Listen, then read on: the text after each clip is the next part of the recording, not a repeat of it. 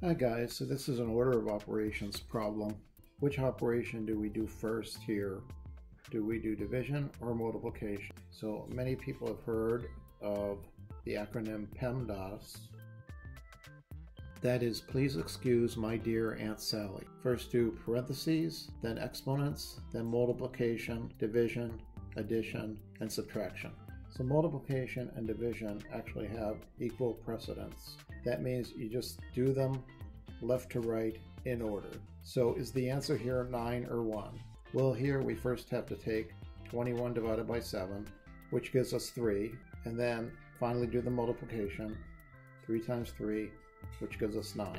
So in fact, our answer here is 9.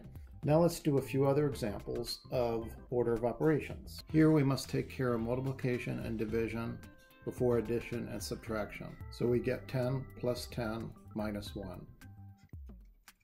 Addition and subtraction have equal precedence, so we just go left to right in order.